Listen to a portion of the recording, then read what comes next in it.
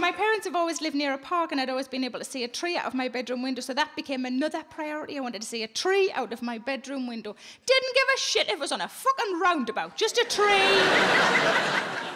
But it became very clear early on that I'm not massively suited to country living, having lived in the city centre for so long. I drove along a lovely country lane, and I saw a white marquee tent.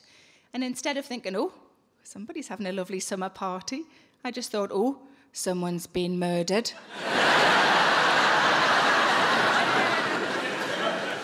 One of the houses I looked at was owned by a couple who were getting divorced. It was very sad.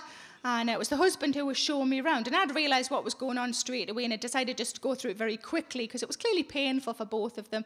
Now, I don't know if you've ever been shown around a house or have shown somebody around your house, but there's a degree of stating the obvious involved, isn't there, when they say things like, this is the kitchen.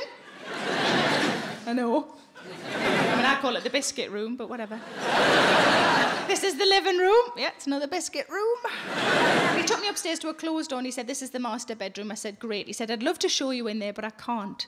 I said, oh, why not? He said, I can't show you in there because there's a lady crying in there, which is sad, but also quite an unusual way of describing his wife when potentially he's the reason she's crying in the fucking first place. But I said to him, look, I'm divorced myself. I understand what you're going through. I know that this is horrible for both of you and you just want to get it over and done with so you can both move on with your lives independently. I understand. You have my total sympathy. You really do.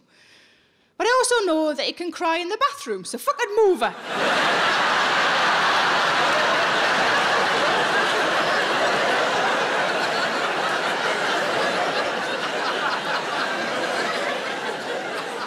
Now, the house I looked at was owned by a really posh lady, so I already hated her. That's terrible, isn't it? I'm not supposed to hate anybody. I only hate posh twats. It's fine. I was going to say, have we got an in, but I've just remembered where I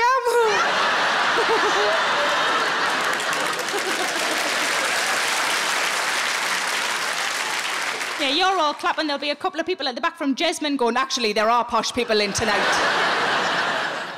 But this posh lady was very dramatic in all of her gestures. She said to me, there is underfloor heating throughout. I said, that doesn't impress me, love. I've got slippers.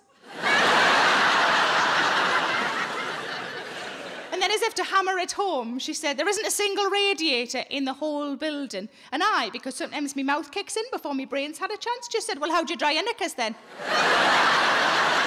And the friend that I was with said, just chuck them on the floor.